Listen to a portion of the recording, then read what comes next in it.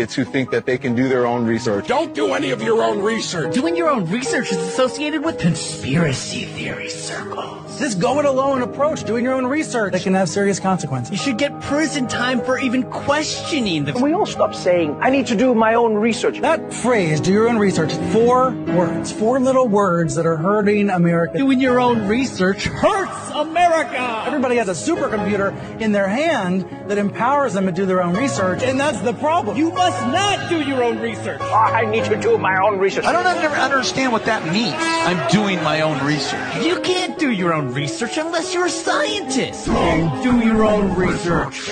Maybe you've told yourself you're playing it safe, you just want to wait and see. No. Roll the up. Do you actually know what you are watching when you turn on the TV? Do you really see what they're showing you? This world is not what you've been led to believe, and you're not just being entertained. Like, you hear about it, but it's dark and demonic energy that this industry was built on. If you watched the opening ceremony for Gotthard Tunnel, you would be left with a strange feeling. This 5-hour event was attended by governments from across the globe to celebrate the opening of the world's longest tunnel. But the bizarre show was clearly satanic, and it had no obvious relevance to a train tunnel opening.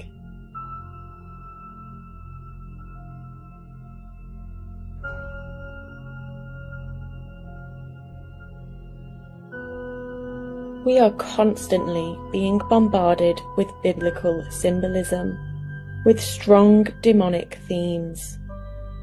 If it's not Satan himself, it's horned figures, or the number 666, or people wearing robes, standing in a sacrificial circle, or offerings being made at an altar. Lil Nas X gave Satan a lap dance in his video Call Me By Your Name, and no one batted an eyelid, because it's art, or because it's funny, or because it's cool. But at some point, you have to stop and think. Why is this symbolism so prevalent?